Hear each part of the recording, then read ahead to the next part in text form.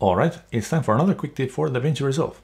Today we're going to take a look at something basic, how to zoom in and out in your timeline, and also how to use my favorite feature of all, Shift+Z. Let's take a look.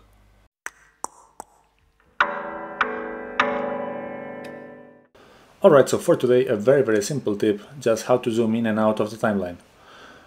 The obvious way to do it is to use this cursor here, so zoom out, zoom in, less detail, more detail, and I'm done.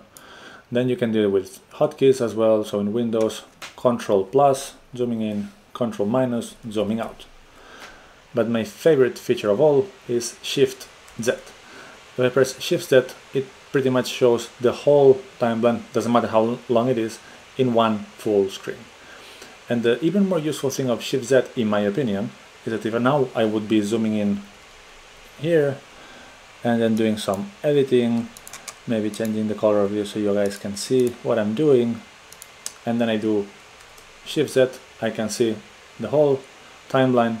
But if I press Shift-Z again, it goes to the same level of zoom that it was a moment ago, and that allows me to jump very cleanly and very quickly from different parts in the timeline. So now I'm here, Shift-Z, let's go and see my Lime clip, Shift-Z, and here it is.